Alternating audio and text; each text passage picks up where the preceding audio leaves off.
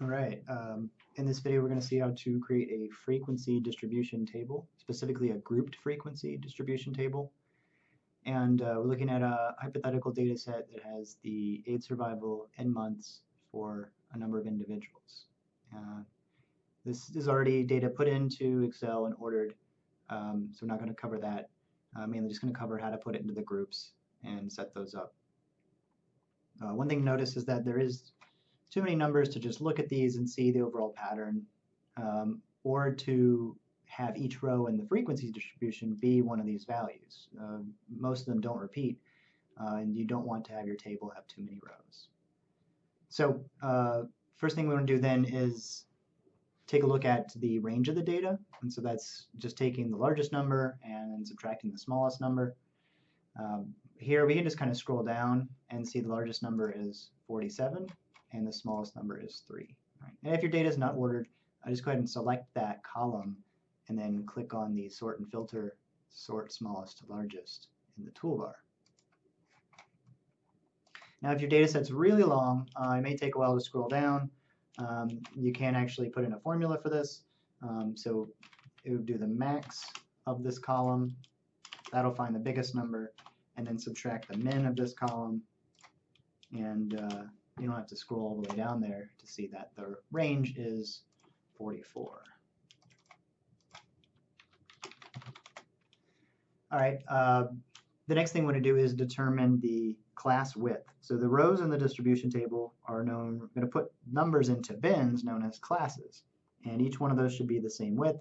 And the rule of thumb is that we should have 5 to 20 of those. So what I like to do is kind of go with 10 as a sort of middle number, and we'll divide the range by 10. And then we'll do some rounding with that. So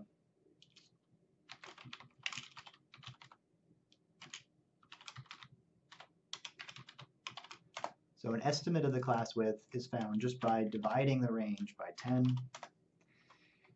And we really want the class width to be a nice number. So you want to think of not normal rounding rules, but rounding to nice numbers. So whole numbers are nice, and then if you can't have it be whole numbers, then obviously you're working with a grouped frequency table.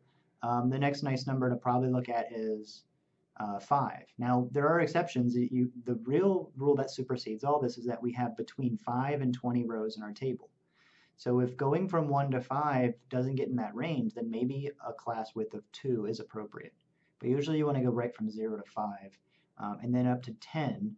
And then it's possible you could do 25, but probably go from 10 to maybe 50, and then up to 100. So you can see we're doing, sort of multiples of 10, but also the halfway points in those.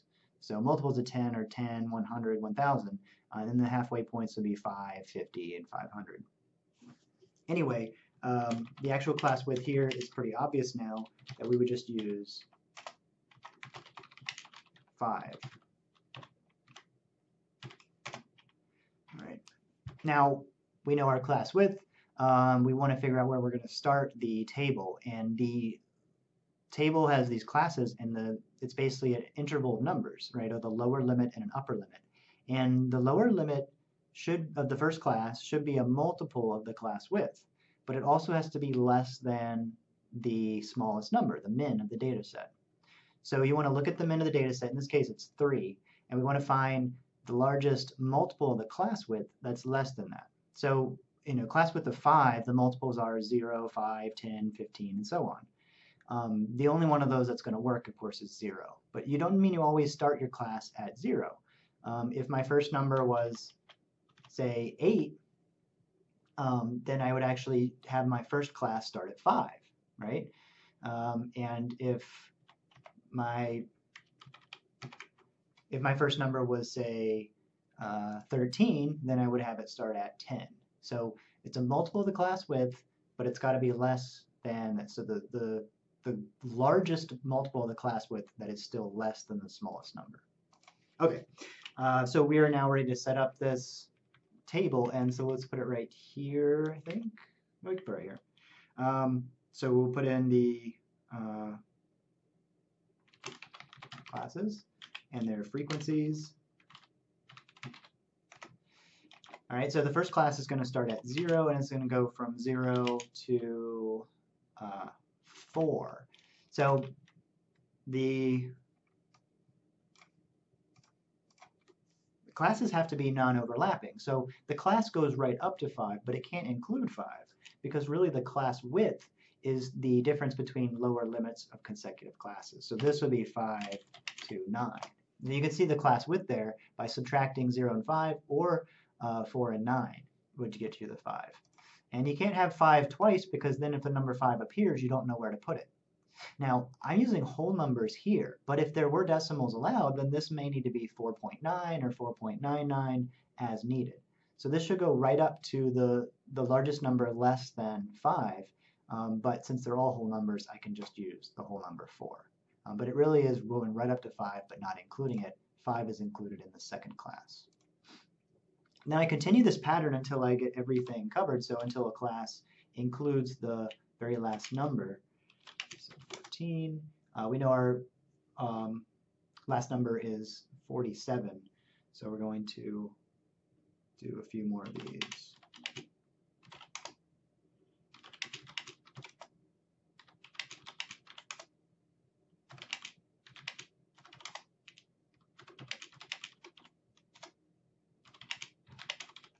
Now, sometimes you get this thing where the next number, say if the last number was 40, we're actually not done yet, sorry. So this would be 40 to 44, and 45 to 49.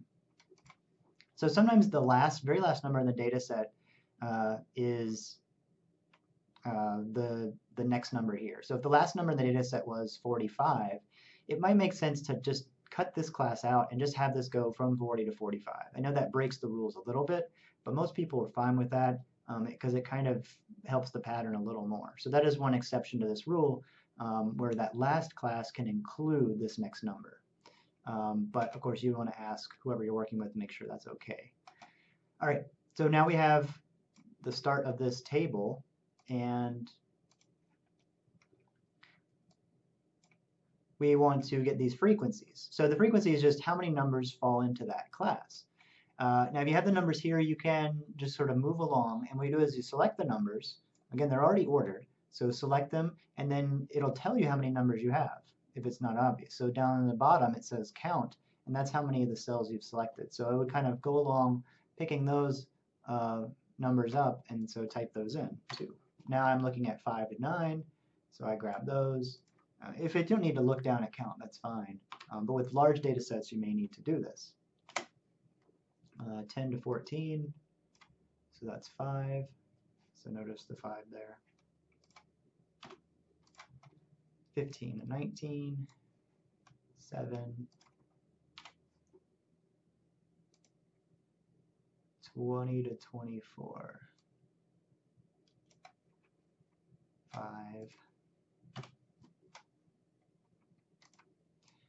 25 to 29,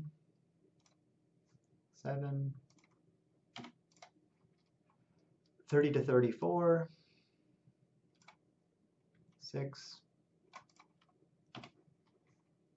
35 to 39, 2. 40 to 44, 3, and 47 is 1. Now, you can definitely make mistakes doing this, so one way to check this is to have a total at the end and have Excel calculate the sum of these cells. Now that number, that 40, should match up with the sample size, which you can count, but you can also have this calculated by Excel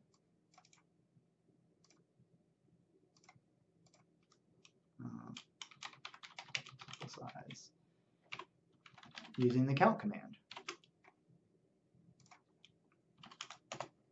So that gives us 40, and then you got to check, is it actually counting this aid survival in months?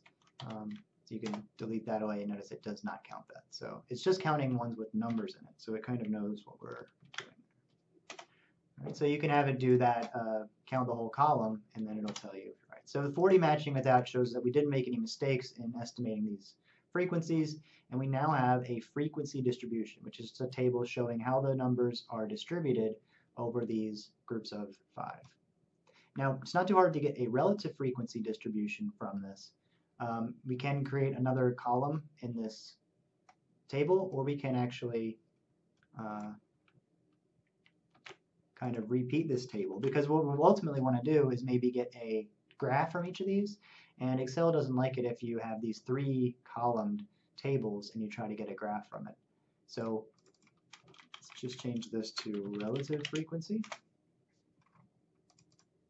And then each one of these, we can take the frequency and then we can divide by the sample size. Now, we want to copy this formula down and use the different frequencies in each row, which is good. It'll do that.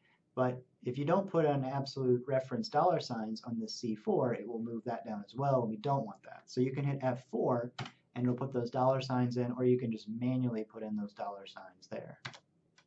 All right, and then once you have the formula in correctly, you can just double-click in the corner and get all those. The relative frequency should add up to 1, and if you want to display these as percentages, you can, if you think that that is more appropriate.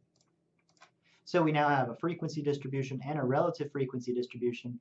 The next thing we'll do would be to get histograms or bar graph versions of these, and that's done in another video. So go to that video to see the rest. Thank you.